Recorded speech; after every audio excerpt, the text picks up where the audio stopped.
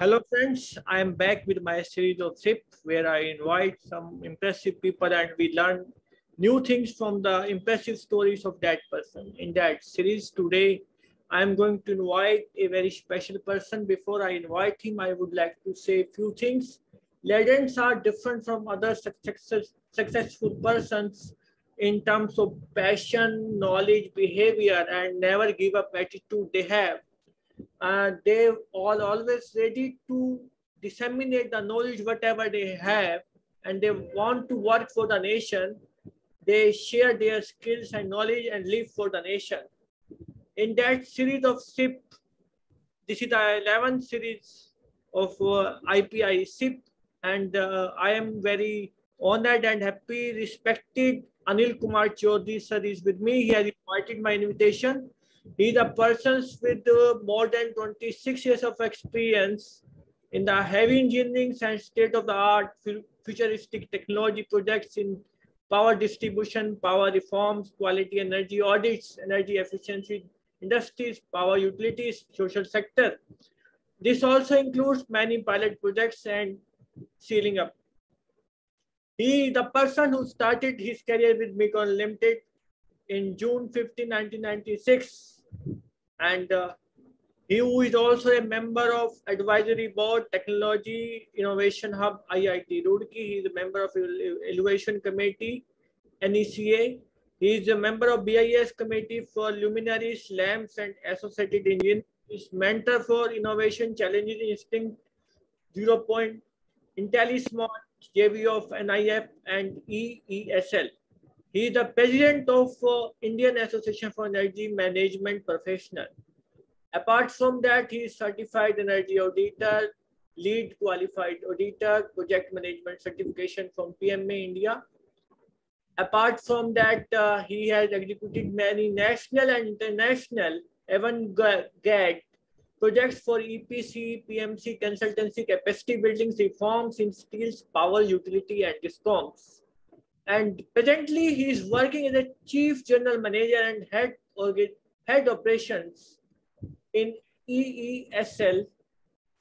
He has been working there as that on that post since April 2018 to 2020.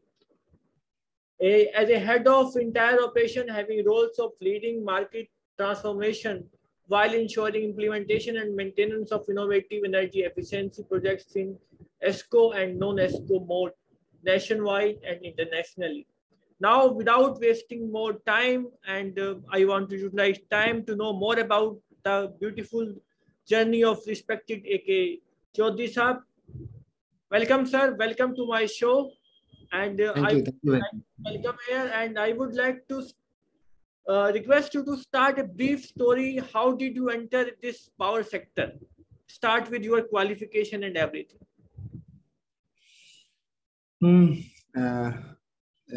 Thank you, Dr. Rajesh ji, for this nice introduction and warm welcome. So I am overwhelmed with all this start. Actually, what you are telling that how I entered this power sector and all that, actually it is a blessings of destiny. I got into IIT Kanpur in 1996 in electrical engineering, and staying in IIT Kanpur itself is a wonderful experience. And this electrical engineering in IIT Kanpur encompasses power distribution, electrical motors, electronics, telecommunication, power electronics, digital system, instrumentation, everything. There's a very well-designed course of IIT Kanpur. So BTech in electrical engineering is a charm in itself. So I was blessed to have that.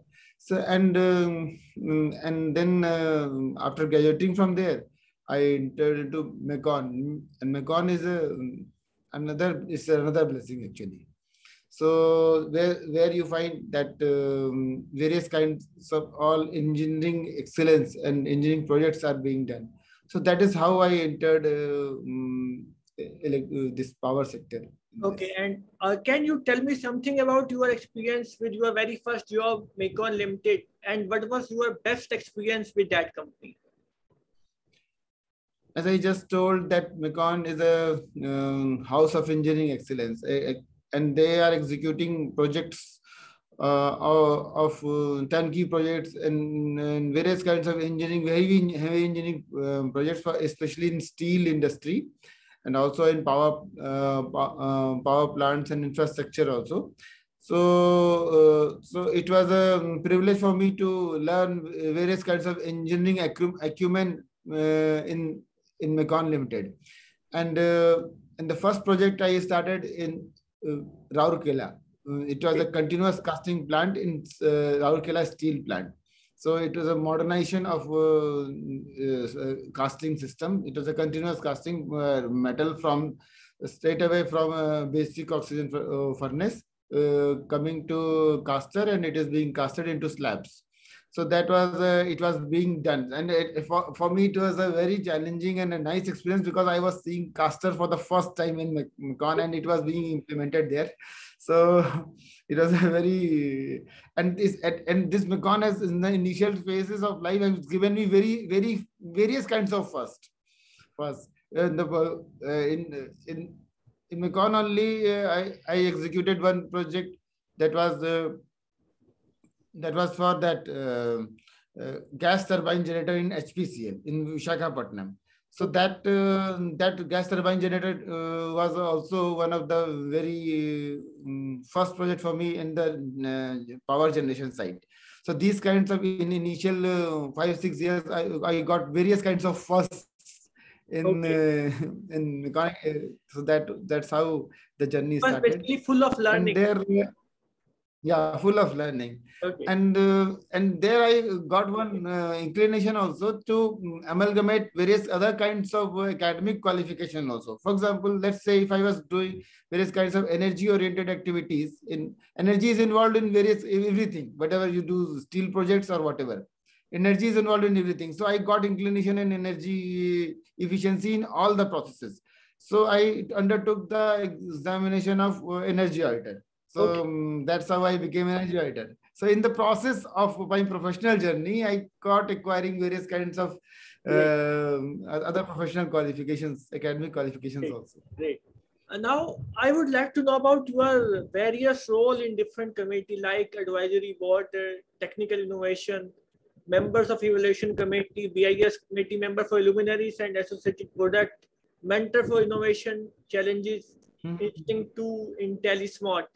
What is your role there and how did you get chance to be the part of such committee? It's very inspiring, I think. The people would like to know, how did you get chance to be the part of such committees? Actually, when you go through this professional journey, the professional journey more than 2 decades, more than 2.5 decades. It's going to be 26 years in June 15, 2022. In June only, I will complete my 26 years. Okay. So you keep on meeting, doing various projects, keep on meeting various kinds of people, and various. They understand what is your strength and what you can contribute in various kinds of areas. So that's how you get into these kinds of professional forums. A member advisory board of technology innovation hub is one of the such forum in which various kinds of my IIT batchmates and all those who are involved in various kinds of various new technologies, we are always connected. So when this technology innovation hub was formed, so somehow I got connected with the this CEO of this IIT innovation hub, and then I was asked to join as an advisory board. So it was a really privilege also and pleasure also, because I could contribute there with the new technology and the various kinds of new people who are going to have some startups with the new ideas. So that is my role there in the Technology Innovation Hub. And then you are in the committee of NC. NECA, this is the National Energy Conservation Awards. Yeah. So it's the Ministry of Power, Government of India National Energy Conservation Award. It's given every year, and Bureau of Energy Efficiency is the nodal agency for that. So they form an evaluation committee, and since I am Energy Efficiency Services Limited, EESL, So, and I'm heading the operations. Doing the various projects also. So so I've been adopted as one of the evaluation committee member in the National Energy Conservation Award. That is how Now it has happened. coming to luminaries and lamps and associated engineering, that is very important because that is very important subject to discuss. Yes, that's this all the BIS is giving your ISI mark and all this, and it's an Indian standard. So every appliances, every product has to follow that. So they are forming standards for everything. So luminaires, lamps, and are not exceptions. So they are also forming standards for this, and they keep on upgrading these standards. So being in efficiency industry, and the lighting is the foremost thing which we are doing, and in Energy Efficiency Services Limited. So I have been nominated as a member in this committee for this standardization of specification for an upgradation of specification for luminaires, lamps, and these engineerings. So I would like to share my experience as a technical engineer, design engineer. Still, there are a lot of work to be done so far that luminaries are concerned.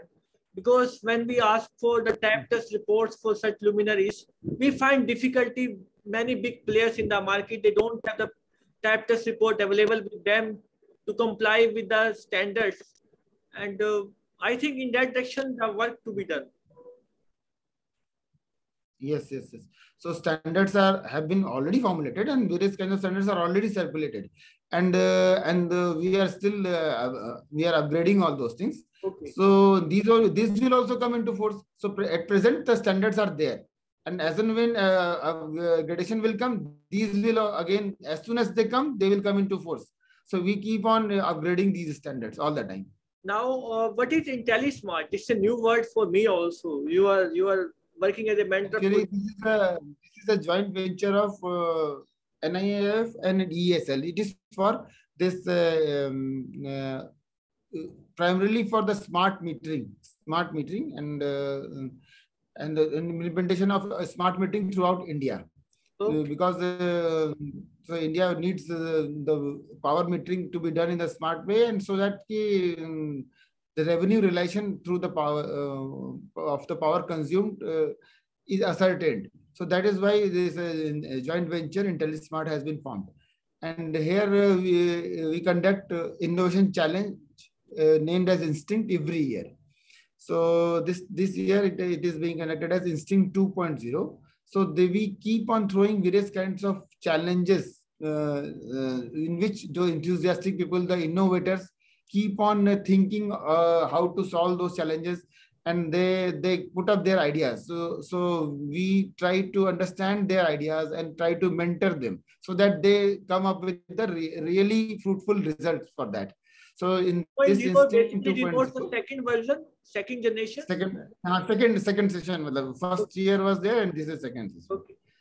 So this decision I've been adopted as a mentor for this. Because various kinds of new innovations are there for the challenge. So that is what it is. It means wherever the government feels some innovations, things are there, they adopt you, they request you to be a part of that.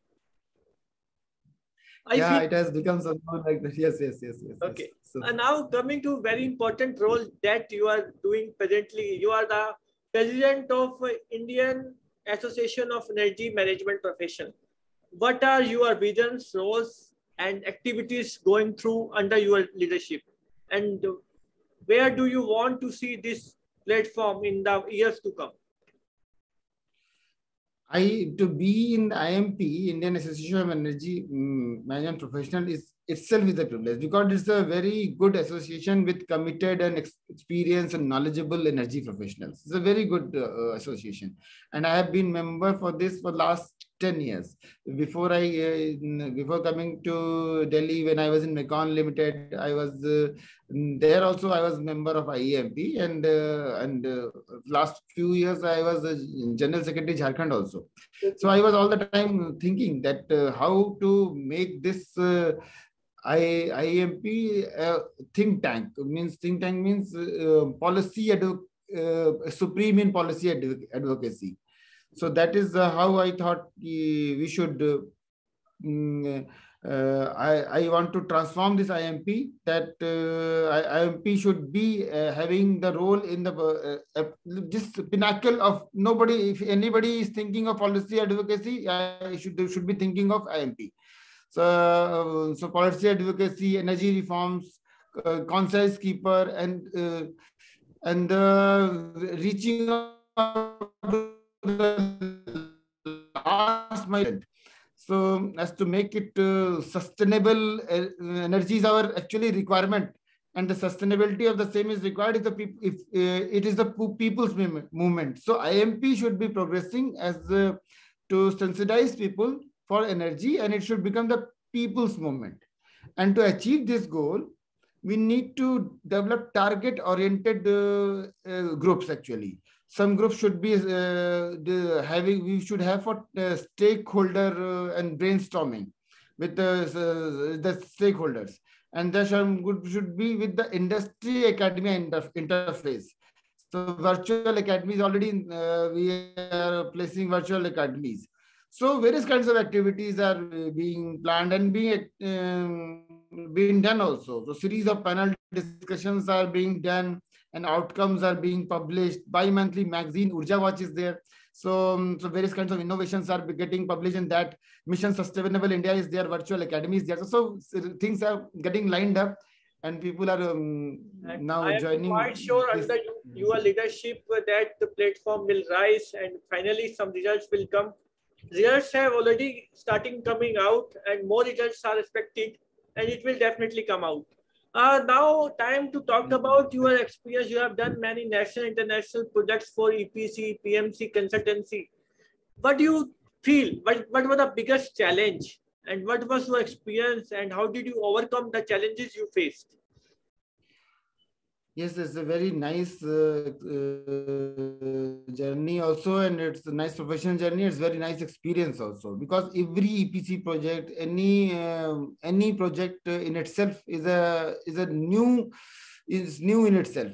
So no one project is identical to other projects. True. So if I will tell you, actually the first project, yes, you're right. Actually, the first project which I started was, as I told you, that it's a Rourkela steel plant. It itself is it has been a, Rourkela steel plant, it was continuous caster was there. So the molten metal was coming from the basis oxygen furnace in 150 tons ladle. So it's a really enormous exercise. The cranes of that size are putting it in the turret, and then the casting process starts. It's a very hazardous also, and various kinds of safety is required. So the steel plants is having these kinds of challenges. So it has been always various kinds of skill was involved to manage the entire kinds of engineering with the safety precautions and everything also. And then other projects for this power gas turbine generator power plants of HPCL. Then there was projects for power reforms also. This APDRP, Accelerated Power Development and Reform Program. And when this program was launched by Government of India, so it was a very ambitious. It has been very ambitious program of Government of India to reduce aggregate technical and commercial losses of the power distribution system of India, this electricity boards of India. So it has been very ambitious program. So we studied the entire India, and I was mainly interested the task of Jharkhand, West Bengal, Tamil Nadu, and Rajasthan at that time. So I studied these states and entire network, and what is the how it can be strengthened, how the losses can be reduced, how AT&C losses can be reduced. So this was itself very has been actually nice experience altogether. Did you get success in the losses of these distribution companies? Yeah, because initially distribution companies were not even aware of what kind of distribution losses they are having. They were always estimating. By this process, they could actually really calculate what kind of estimation. To the tune of 70% aggregate technical in commercial losses. And now gradually they came to 40%, and still in various states we are struggling with 34-33%. Still we are struggling with. So the journey is still a long way. This is a painful area. Yeah, journey is still long way. Various states have in various discoms, this unbundling of power distribution, this discom electricity board was also one part of that. Distribution companies will become one company, and the transmission will be another company. So this has happened, and distribution companies started concentrating with their own losses. So that's how they have tried to contain their losses. Some distribution companies, let's say Jaipur Vidyut Vitran Nigam Limited, and they have tried to contain their losses up to 10 to 15% also. And some other in the Mumbai also, in Delhi also. Look, so they are improving, but still various kinds of states are there. We are struggling with 30-34%, the painful area, as you have already said. So that is there. Yes, so that's why various kinds of projects are there. Now I would like to know about your view on the quality energy audit in India. How do you define the quality and energy audit in India? And actually, quality audit is something like for the process standardization. Okay. And the energy audit is so both. I told you various kinds of qualification I obtained during that my professional period. So I became quality auditor also in due course of time. And for the Mecon Limited, I was I was a central council member for quality management system in Mecon. So which was responsible for the standardization of processes. And for this ISO 9001 and all those things, standardization implementation of all those things was to ensure those things was one of my activity besides my various kinds of professional project roles.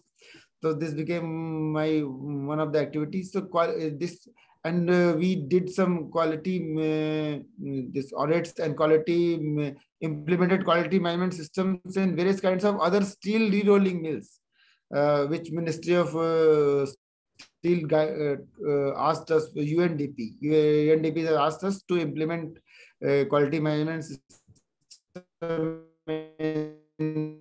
of their own processes, so that whatever they do, they should document that thing only, and whatever they document, they should do that. Okay. Do what you say what you do.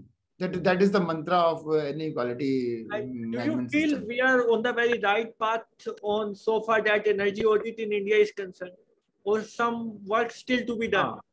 Yeah.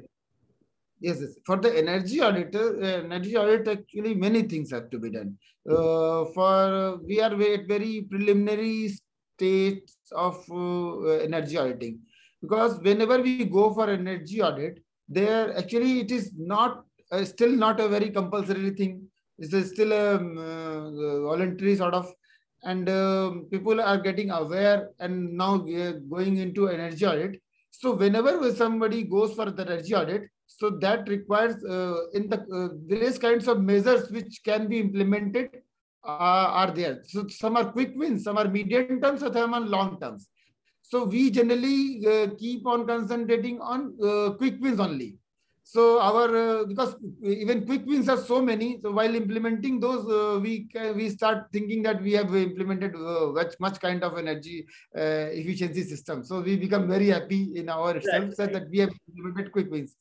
But then medium term goal and long term, and that requires various kinds of investment also, and the returns, and that is to be calculated very well.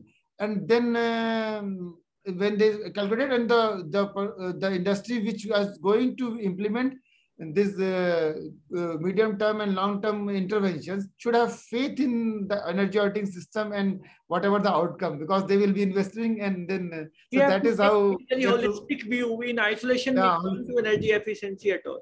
Yes. That is why it is required. And now I am going to ask very important question. Now you are working as a chief general manager and head operations in EESL. What your role, Yes. what your company is doing, what are your objective? I would like to understand so that the people can also understand what this EESL is doing right now. Just as I told that energy auditing gives us three kinds of solutions: quick wins, medium term, and long term. So, and I told that implementing medium term and long term is, and these any kinds of this energy auditor suggestions is a investment in itself. Energy Efficiency Services Limited comes into picture there only. Okay. So whenever there is any energy efficiency prospect is there, energy saving prospect is there. So Energy Efficiency Service Limited is an ESCO company, energy service company. And what this energy service company does, that it identifies energy saving potential in any process, in any system, and then understands what kind of technology intervention may be done to make that system energy efficient, and it validates whether it is really possible or whatever, and then comes with the solution to implement that solution in that industry and that system, social setup, whatever, so that that system becomes energy efficient. And the entire investment is generally done by ESCO company, which is ESL there. So ESL does the entire investment, and the beneficiary starts saving the energy. And we make a financial model in such a way that through the saving, that beneficiary starts paying ESL, and in the due course of time, that beneficiary pays the entire amount to ESL with our financial and our project management cost itself. So entire thing is being paid. So there is no burden to beneficiary, and it has a confidence of technology also. To make it simple, let's say I belong to a power industry, and if a power utility come out with a plan to improve their efficiency in their substations or offices, in that case, ESL will help. If we have some plan for in our company. Yes. That's a very good opportunity for ESL. That if a power system, power substation, and there's some energy efficiency options are there. But let's say after energy audit, we come out with that that these kinds of conductor, transformers, and all the associated things, if they are replaced, so efficiency of this system will increase 3-4% or whatever percentage, and then the investment cost is X, and the payback period is 1.5 years. Let's say we have to calculate this also. So in ESL will be always very interested in investing in such projects, because once we calculate this after this energy audit, wherever this energy audit has been is done, then that auditee gets confused whether I should invest this much or not invest this much. So the ESL gives the confidence. Okay, you don't invest yourself. We will invest because we know the technology. We will be investing it, and we will be doing for you. And then you pay us by the saving, because we have understood that payback period is 1.5 years. So our financing cost will come. So maybe in 2 years, all paybacks will be done. So that kind of technology is done. How to approach I will tell you that, and how to approach as a utility to ESL for any energy efficiency project that comes in the mind of that utility. How to approach, where to approach. The energy of ESL can directly approach to us, and can be any utility can directly approach to ESL, and we will formulate some study, and for that matter, I can be approached, and I will tell you some successful stories. That is very important for ESL. That this LED lights, which is now the order of the day. People are thinking that is a very normal thing. Few years back, it was not a normal thing. incandescent lights were there, and then comes CFL, and then suddenly CFL vanished and LED came.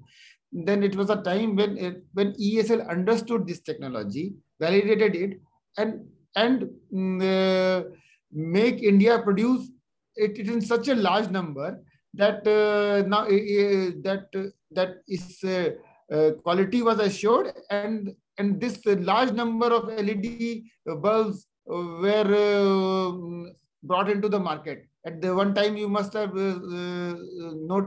remembering that these bulbs, LED bulbs, were brought through ESL only.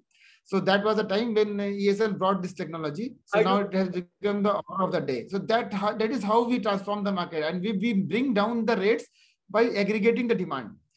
The Indian industry was not initially ready to invest so much in LED light manufacturing. But when ESL came into the picture, what they did, they gave the assurance to the industry to produce crores of these bulbs, and now the street lights.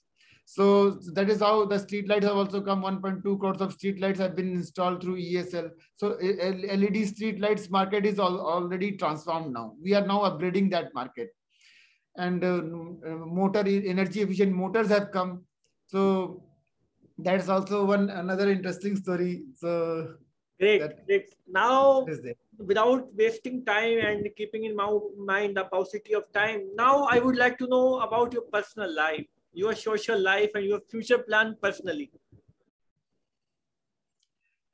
Actually, all this personal and professional life is interlinked.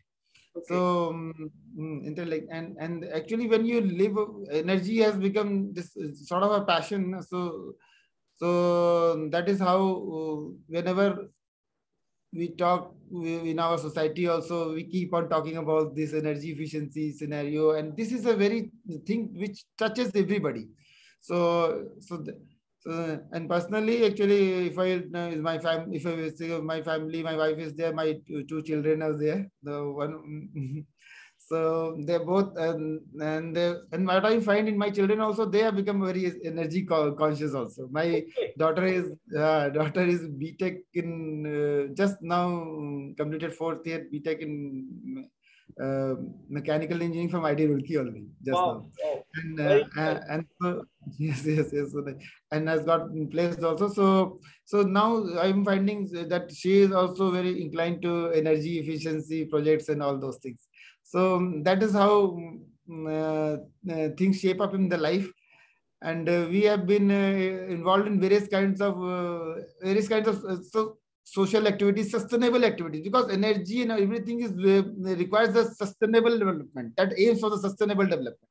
Whenever you are saving energy, you are thinking of saving resources also. So we have been involved through various kinds of spiritual activities and art of living and all that. So we have been going to various villages and all those areas for some. We have built up some schools for the first generation school goers in Jharkhand. Those people, parents, are not knowing what school is, what the meaning, what they have never heard the word school, Vidyalaya, or whatever you call it. They have never heard. They used to ask what the children will do there, what the work you will get done from the. Look, that's what they were asking when they were asking. So that kind of thing we have done in our life, and now that school is a high school now, and the people, the students are so bright that recently one student has secured 100 out of 100 in maths. Yes. So that kind of if you can do something for the society and results automatically comes out, you feel happy internally. It gives you kind of satisfaction that you are feeling right now. Yes. That is much satisfaction. Finally, I have come to the last question. That is a very important question. What is your piece of advice for the youth to grow and glow in the life? Yes, that's a very interesting thing. If you actually, that's all what I have said just now, in all these things, it's mixed in that. See, what I have done, I have followed my passion and the passion of resource conservation and all those things, and bringing people all together. And And that is what is required. Actually, I want that everybody should be living in the present. Do whatever you be in the present. And whatever activity you are doing, if you are very interested in singing, let's say if you are very interested in making software, you enjoy those things. Don't think I enjoy this thing, but I have to do that thing. If you are enjoying your work, and let's say if you are doing any work for compulsion also, you please enjoy that also. Great. If you will enjoy that work, you will give your best. So that is, and if you give that best, then then best will automatically come. You need not bother about whether best will come or not. If you give your best, best will automatically come. So that happens. So if you have to enjoy your passion, and whenever you are in doubt, one Gandhiji has told, one talisman, that has told that whenever you are in doubt, think of somebody who is very deprived, very poor. Then you think whether your act is going to help that person or not. So that is how you will find that your act is good or not, or whether we should do this act or not. And that is the only check. And one thing I will tell to all, I would like to, because I love saying this thing, that whatever you do, whenever you are helpful for the society, then only the real pleasure comes. Physical achievement, physical attributes are very, will give you pleasure for a very short while, for a short time. Once you receive one gold medal also, you will be very happy for certain time only, not always. After that, it will become a piece of showpiece only. So, but if you are working for anything for the society, and then it will give you a real pleasure. And the nature is also like that. If you have got any talent, it is for others only. For example, if you are a good singer, it is for others' ears only, not for your ear.